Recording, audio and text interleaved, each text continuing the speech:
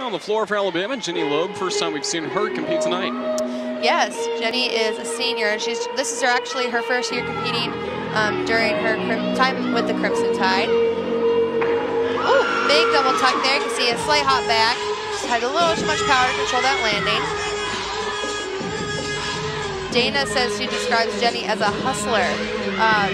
Jennie has worked really hard throughout her career here in order to break into that lineup, and it's really cool to be able to see her do that in her senior season.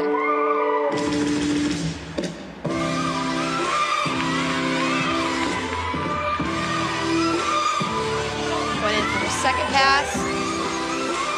Double tuck, chest down there. She managed to stay on her feet, which is important. In gymnastics, it's really important to fight for every little tenth that you can get. Like you said, the competition is close, and any little thing that you can do to save yourself from some deductions is important. If she had put her hands down there, that would have been a 5/10 deduction, but because she was able to save it, it'll be less.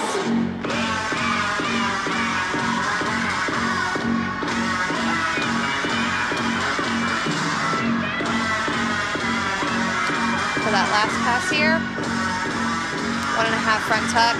She just looked a little tired on that last pass. Just not quite as dynamic as the other 2 passes were. Overall, though, it was a solid routine. It was great that she was able to fight for all those little things.